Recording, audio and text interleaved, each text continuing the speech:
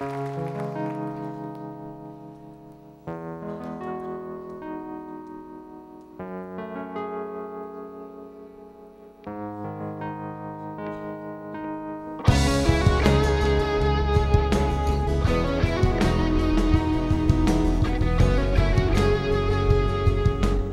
kind of religious spin is this guy going to put on things so that when we all leave here, we'll all be smiling and going, now wasn't that nice?